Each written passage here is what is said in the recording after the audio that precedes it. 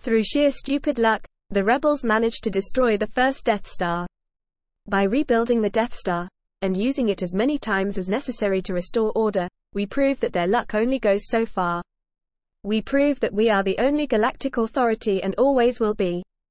Nash Windrider. 6 months after the rebellion's catastrophic loss at Hoth, the rebel fleet split into small fragments across the galaxy in an attempt to avoid another propaganda victory for the Empire, further extending the Imperial fleet in an effort to engage them. Despite its previous advantages following the Battle of Yavin, the rebellion was sitting on a knife's edge after learning of Darth Sidious constructing another battle station. Following the loss of the first Death Star, the Emperor made clear his determination to create another planet-shattering space station, this time more powerful than the first.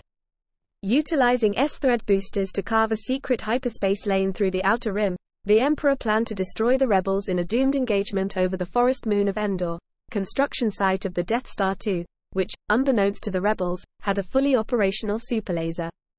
Following the presumed destruction of a sizable portion of the Alliance's military capabilities, the Emperor planned to deploy some of the largest invasion fleets seen in centuries to blockade the known rebel strongholds of Morn Kala and Chandrila until the Death Star could destroy them, successfully eliminating any hope of a successful galactic resistance and thus permanently ending the Alliance to restore the Republic through sheer terror and intimidation.